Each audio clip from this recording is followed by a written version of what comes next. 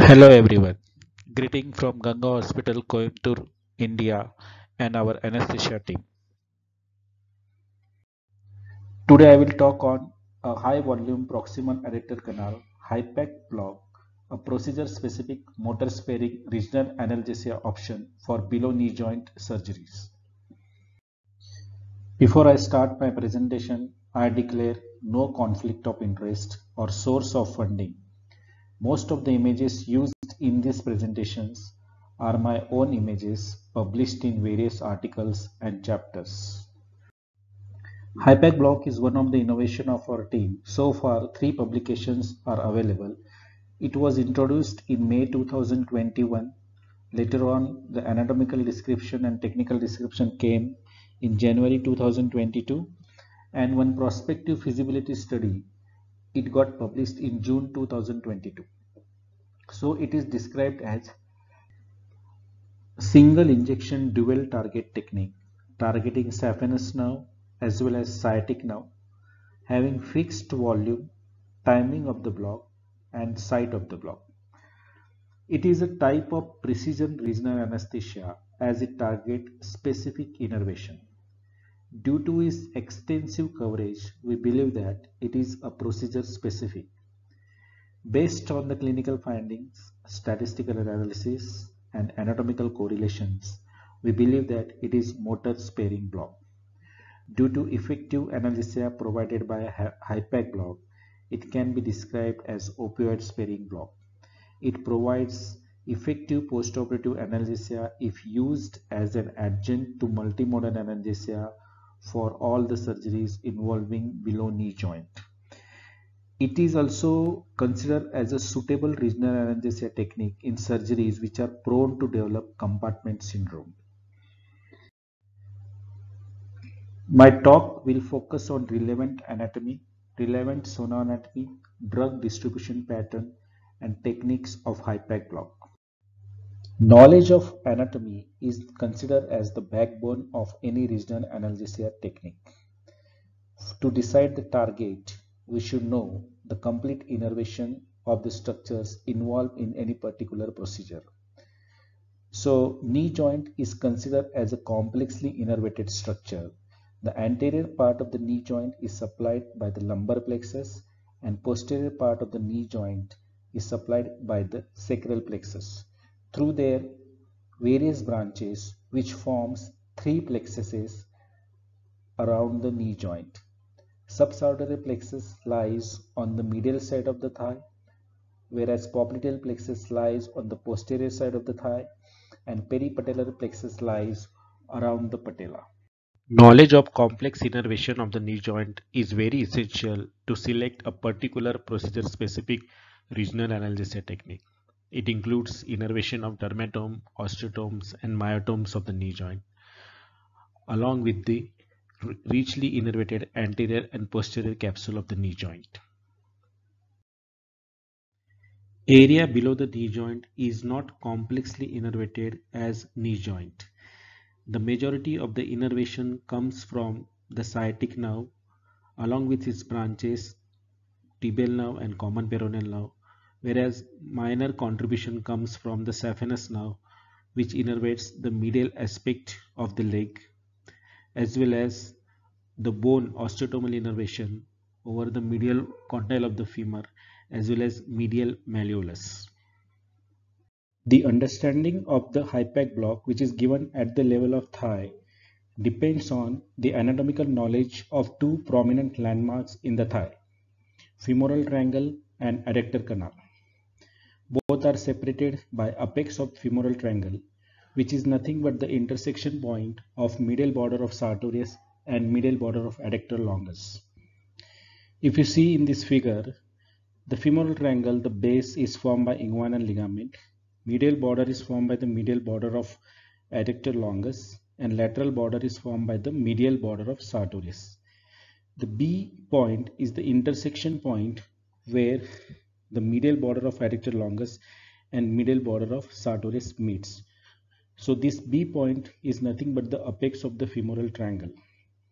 The area above apex of the femoral triangle is femoral triangle area, whereas area below the apex of femoral triangle under the sartorius is considered as adductor canal area or subsartorial area. So this femoral triangle and then musculoaponeurotic tunnel, they form a funnel and tunnels of the thigh. The adductor canal is a musculoaponeurotic tunnel in the middle of the thigh. It extends from the apex of the femoral triangle above to the adductor hiatus below. It is triangular in cross section, bounded anterolaterally by vastus medialis muscle, posteromedially by adductor longus muscle proximally and adductor magnus muscle distally. Medially, it is bounded by vasoadductor membrane, which is a strong fibrous membrane joining anterior and posterior wall. The sartorius forms the roof of the adductor canal. Here if you see, the nerve to vastus medialis lies outside the adductor canal above vasoadductor membrane in a separate fascial sleeve between sartorius and vastus medialis, whereas saphenous nerve enters into the adductor canal and lies below the VAM. VAM is a vasoadductor membrane, also called as vastoadductor membrane, is nothing but the thickened fibrous connective tissue forming the medial border of adductor canal. It is also called as medial intermuscular septum of the leg. Previously, the adductor canal block was performed by keeping the probe in the mid-thigh location and seeing the femoral artery exactly in the midpoint of the sartorius muscle and injecting local anesthetic around the saphenous nerve, sometimes creating a horseshoe-shaped spread. Later in 2017, Wong et al. Tried to define the exact location of adductor canal using an ultrasound and by locating the apex of the femoral triangle as a beginning of adductor canal. They found that mid-thigh location, here is a red arrow, always lie proximal to the apex of the femoral triangle. The blue arrow determines the apex of the femoral triangle. So mid-thigh adductor canal block is nothing but the femoral triangle block. This is schematic representation of the adductor canal. Here, three important anatomical events occur in this region. First is entry of the femoral vessel, superficial femoral vessel, along with the saphenous nerve through the proximal opening.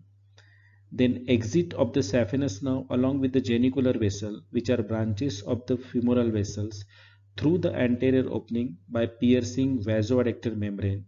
And third one is exit of the femoral vessel through the distal opening called as adductor hiatus and continuing as the popliteal vessels. Here the posterior division of obturator nerve directly enters the adductor hiatus and accompanying the popliteal vessels. If you see here, the nerve to vastus medialis lies outside the adductor canal above vasoadductor membrane. The varied neurovascular interrelationship resulting from these events divide adductor canal into three parts: proximal adductor canal, mid adductor canal, and distal adductor canal. In the sonoanatomy of thigh at various levels, identifying the apex of the femoral triangle is very essential to decide the territories of femoral triangle and adductor canal. As shown in the figure C, the apex of the femoral triangle can be identified where medial borders of sartorius and adductor longus muscle overlies, forming sign of 3 or kissing sign. So the region above or proximal to the apex of the femoral triangle is femoral triangle and distal or below the apex of the femoral triangle is adductor canal area. The saphenous nerve, which is nothing but the continuation of the posterior division of femoral nerve, crosses thigh from anterior to the medial side and travels from deeper to the superficial plane. The presence of vasoadductor membrane is peculiarity of the adductor canal region. Here the green line just below the sartorius only in the adductor canal region represents vasoadductor membrane. Due to presence of vasoadductor membrane, the lower border of sartorius appears bilayer in the adductor canal region. To avoid motor blockade due to involvement of femoral nerve, the femoral triangle block is given in the distalmost part of the femoral triangle, mainly targeting saphenous nerve under the sartorius. It covers anteromedial innervation of the knee joint. Here A represents proximal femoral triangle or area of the inguinal crease, B represents distal femoral triangle, and C represents the apex of the femoral triangle, showing kissing sign or sign of 3. As mentioned before, due to varied neurovascular relationships, adductor canal can be divided into 3 parts. Proximal adductor canal, just distal to the apex of the femoral triangle. Mid adductor canal, where descending genicular vessels and saphenous nerves come out of the adductor canal, and adductor longus muscle replaced by the adductor magnus muscle, and distal adductor canal, where the femoral vessel dip into the adductor hiatus to become popliteal vessels. So no nerve lie in the mid and distal adductor canal. We can see the saphenous nerve between the sartorius and gracilis in the subcutaneous plane in the distalmost part of the adductor canal. Various dye studies in subsequent years demonstrated the spread of dye in the popliteal area when injected into the adductor canal below vasoadductor membrane, whereas dye injected into the femoral triangle remained under the sartorius and never reached the popliteal region. This is the recently published article where the summary of all dye studies is given. So as per these studies, 10 ml of the dye injected into the femoral triangle or 10 ml injected into the proximal adductor canal showed no involvement of popliteal plexus, whereas increasing the volume from 10 to 15 to 20 ml in the proximal adductor canal showed involvement of popliteal plexus, and 10 ml of dye injected into the distal adductor canal also showed involvement of popliteal plexus. Dr. Ritesh Roy described 4-in-1 block and modified 4-in-1 block for knee joint and below knee joint surgeries. In his article, he mentioned about spread of radio contrast dye into the popliteal fossa around the possible location of the sciatic nerve when injected at the distal adductor canal area. This is schematic representation of the adductor canal, which is nothing but the musculo-aponeurotic tunnel leading to the funnel of the popliteal fossa. Here if you see, the saphenous nerve enters the adductor canal and leaves the adductor canal in the mid-adductor canal portion by piercing vasoadductor membrane. The posterior division of the obturator nerve directly enters into the adductor hiatus and goes in the popliteal fossa. As per the Hilton law, sciatic nerve and its branches tibial nerve and common peroneal nerve, while crossing the knee joint, gives articular branches to the knee joint. These articular branches coming out from the sciatic nerve, tibial nerve and common peroneal nerve, along with the articular branches of the obturator nerve, posterior division of obturator nerve, forms popliteal plexus which innervates posterior knee joint as well as all intra-articular component.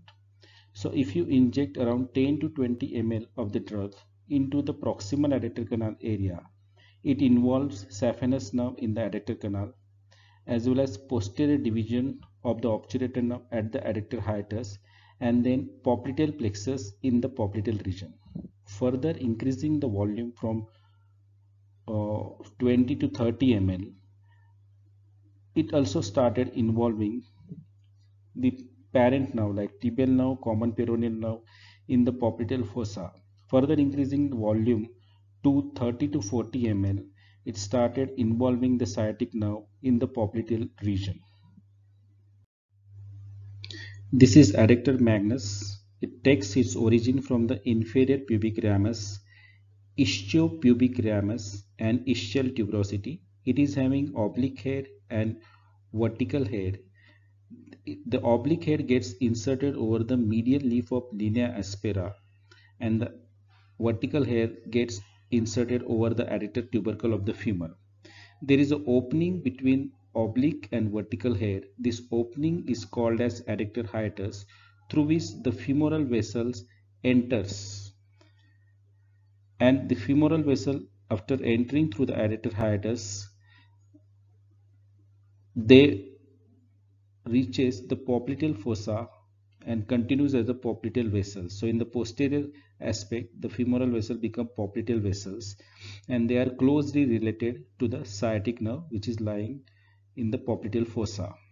So if you inject drug into the proximal adductor canal area, the drug gets tracked with the femoral vessel and enters into the adductor hiatus. From adductor hiatus, it enters to the popliteal fossa. In the popliteal fossa, it gets distributed cranially and caudally, and depending upon the volume, it starts involving the neural element, initially the popliteal plexus and then sciatic nerve. This is cross section at the level of distal thigh. Here if you see on the medial side, you will see the sartorius muscle, vastus medialis muscle and adductor magnus muscle. So this area is of adductor canal area. So if you inject drug in the adductor canal region, the drug gets tracked along with the femoral vessel and enter into the opening of the adductor magnus muscle, which is called as adductor hiatus. So after entering through the adductor hiatus, it reaches to the posterior compartment of the distal thigh, which is popliteal fossa area, and depending upon the volume, it gets spread over the intermuscular spaces and started involving the sciatic nerve, which lies in the vicinity of the same area. The type of local anesthetic, volume and concentration used in the Hi-PAC block also play an important role. We recommend to use the 0.1% of the ropivacaine with the volume of 30 to 40 ml, because the ropivacaine is known to have motor sparing effect. Also, the volume is sufficient to involve the sciatic nerve when injected into the proximal adductor canal area. And the concentration, if you see the arrangement of the nerve fiber in any particular nerve, have mental area as well as core area. The core area is occupied by motor nerves, whereas the mental area is occupied by the sensory nerve fibers. So the diffusion of the local anesthetic from mental to the core area is concentration dependent. So if you use diluted local anesthetic or low concentration local anesthetic, it mainly involves the mental nerve fibers, which is nothing but the sensory nerve fibers.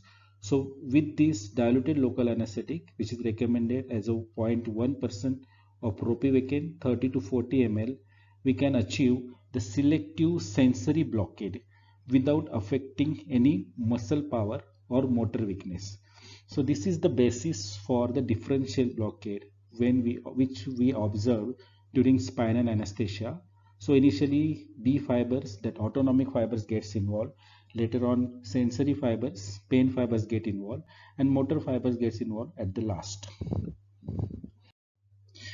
Hi-PAC block is given in the postoperative period only after regaining of the toe movements and before pain sensation starts. So first step of the Hi-PAC block is assessment of the toe movements, whether it has come or not. After assessing the toe movements, the identification of the apex of the femoral triangle by keeping the probe over the mid-thigh location and identifying the apex of the femoral triangle.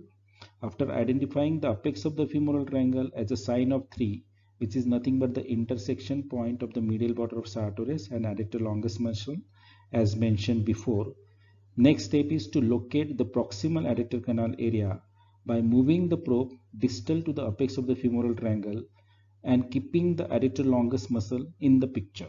So now we are into the proximal adductor canal area.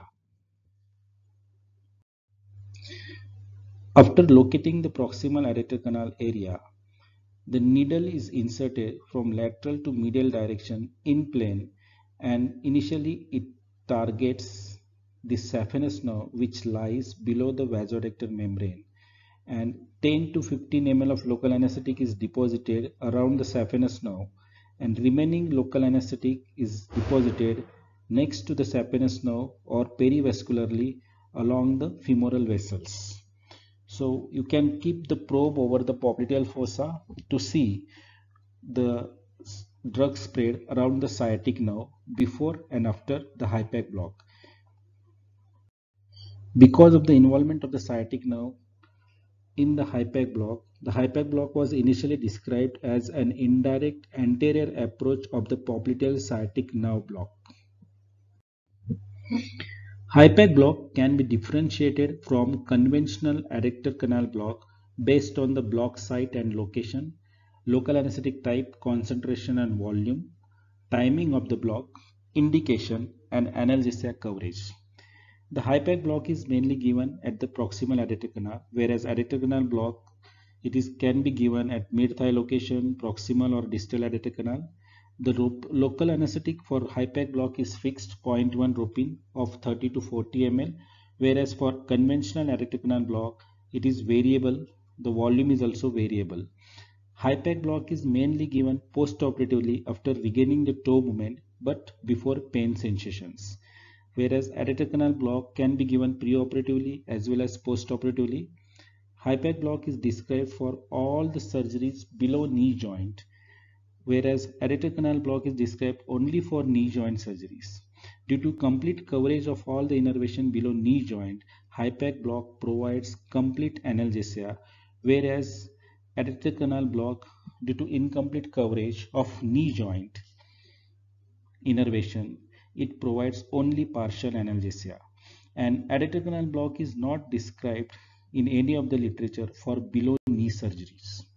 In our prospective feasibility study of the Hi-PAC block, the post-block scanning distally into the popliteal region confirmed drug spread around the popliteal sciatic nerve in 73% of the patient, with a mean distance from the popliteal crease of 8 to 12 cm. In 20% of the patient, we could not scan sciatic nerve due to presence of above knee cast or slap.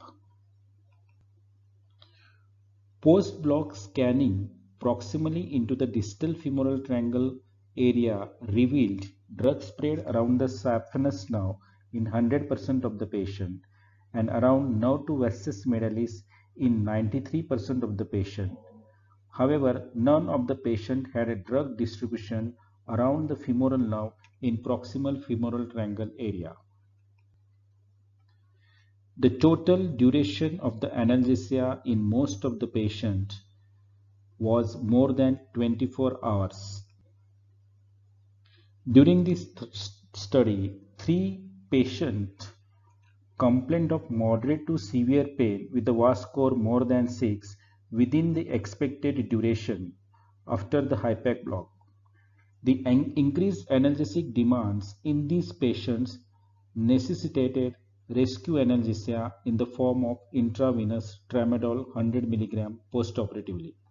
Subsequent evaluation in this patient identified a tight slap as a cause of severe pain that was promptly removed by surgical team, leaving all 3 patients comfortable and pain-free. This out of proportion pain in this patient suggested involvement of ischemic and chemically mediated pain pathway apart from the post-surgical inflammation. Such ischemic pain may not get blocked by active RA technique. In this case, it was Hi-PAC block. The regional analgesia technique for the knee surgery have been evolving to improve procedural outcome, reduce complication, and improve patient satisfaction. With the introduction of ultrasound into regional analgesia practice, the perioperative analgesic strategies for knee surgeries and below knee surgeries have undergone a conceptual revolution in the last decade. Apart from providing optimal analgesia and intraoperative clear surgical field, regional anesthesia also helps in reduction of major postoperative complications like deep venous thrombosis, pulmonary embolism, requirement of blood transfusion, pneumonia, and respiratory depression. In this figure, you can see the regional analgesia option for knee joint and below knee joint surgery from center to periphery. All these motor sparing blocks are described for the knee surgeries except Hi-PAC block, CAPS block and 4-in-1 block which is described for the below knee joint surgery. The application of regional analgesia in below knee surgery always create a dilemma situation due to belief that it can mask acute compartment syndrome symptoms and put the patient at unacceptably high risk of serious morbidity. However, evidence of such assumption is lacking. We believe that regional analgesia neither masks the clinical symptoms of impending compartment syndrome nor prevents acute compartment syndrome development. The development of acute compartment syndrome can be inevitable under favorable circumstances regardless of presence or absence of regional anesthesia. Therefore, the mere fear of the preventable and treatable condition such as acute compartment syndrome should not deprive patients of their right to remain pain-free with effective and complete postoperative pain management.